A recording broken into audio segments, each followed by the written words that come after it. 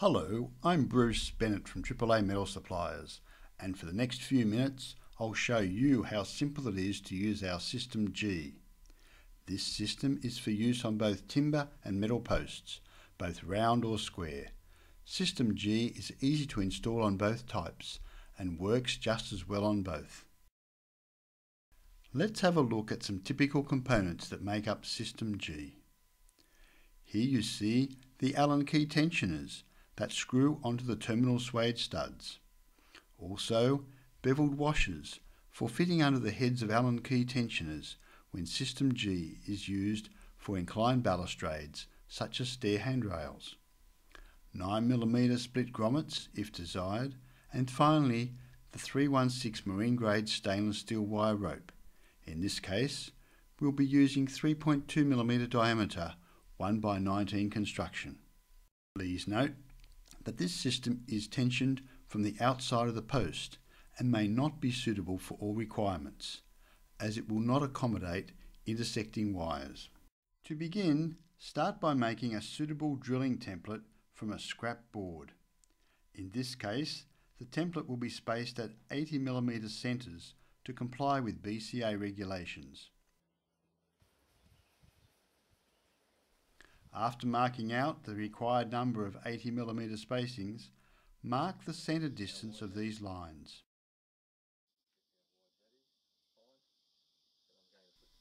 In this case, a tri-square is being used to transfer the distance. Then I'm going to put that aside. Then I'm going to put this on here. And I'm going to put a mark there.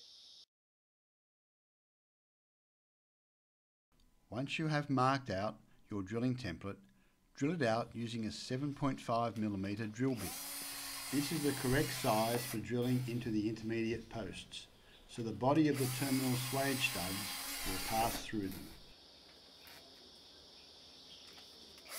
Measure the centre of your anchor posts, ready for attaching the drilling template. Again, we see a tri-square being used as just one example of how to transfer these distances. Clamp your drilling template onto the anchor post.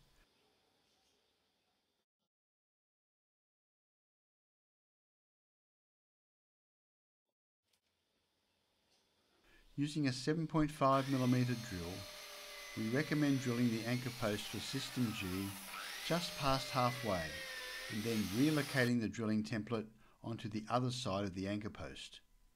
Continue to drill into your post until the hole runs all the way through, ready for the swaged wire to be passed through. Note, the 7.5mm diameter holes will need to be enlarged at a later stage to 8.5mm in diameter to accommodate the respective anchor fittings. But this only takes a moment, and at this stage it is easier just to continue drilling every post using a 7.5mm drill. For drilling the intermediate posts, first measure the centre of the post so the drilling template can be clamped correctly into position. Please note, if using pre-swaged wires, a 7.5mm drill hole will be required to allow the wire stud end of the rigging screw to pass through. If you intend to use split grommets, you will need to drill with a 9mm drill bit to accommodate the 9mm diameter grommets. We always recommend drilling your intermediates just past halfway and then relocating the drilling template on the other side of the intermediate post.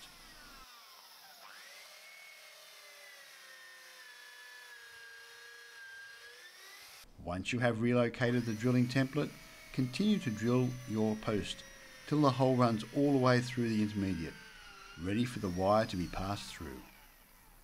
By drilling from both sides, you are more likely to have your wires enter and exit in the correct locations.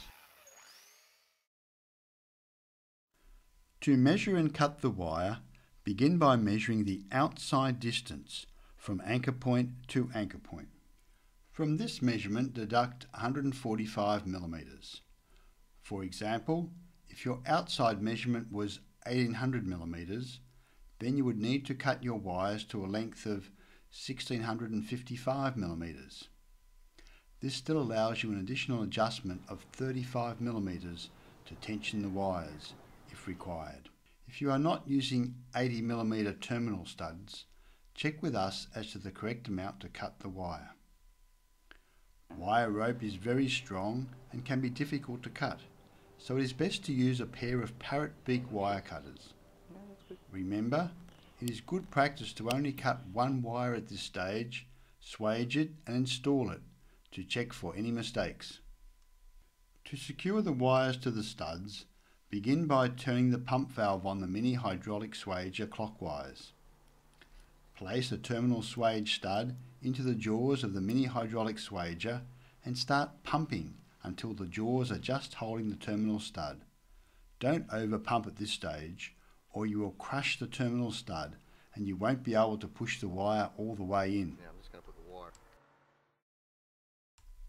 Push the wire firmly into the swage stud and then continue to pump until firm pressure is applied. The faces of the jaws do not have to touch to create a strong crimp.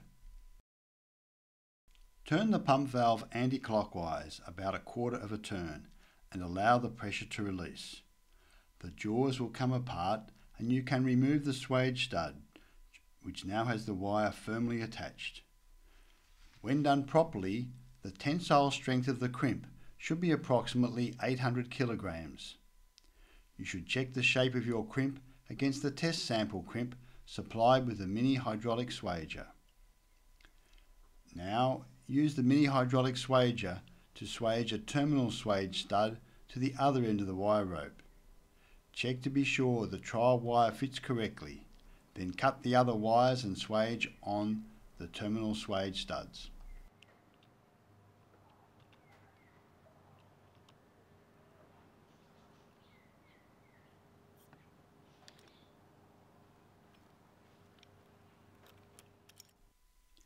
Once you have hydraulically swaged all of your wires with right-hand threaded terminals on each end, you are ready to fit them.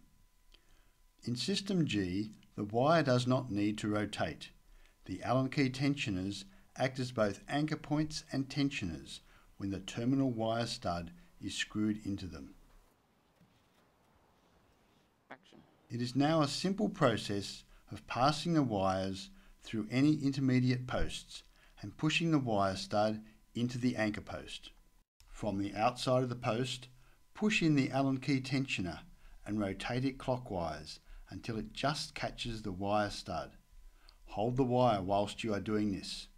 Once it starts screwing, rotate it about 3 or 4 turns to ensure you have not cross-threaded the stud and the Allen key tensioner. Go to the other end and repeat the process, but rotate it about 10 turns. From now on, work from each end to finish with approximately the same number of turns until the wire is suitably tensioned. It only needs to be firm and not sagging, not piano wire tight. Be careful not to over tighten the wire, as you can exert a tremendous amount of force on your posts if you try to make the wire too tight.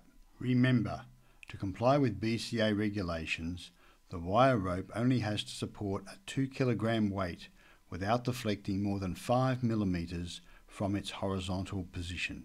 To enhance the look of your balustrade, you may wish to fit our easy-to-use 9mm diameter split grommets.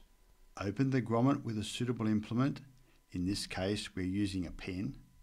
Hold it to the wire, remove the pen, slide the grommet along the wire and plug it into the post.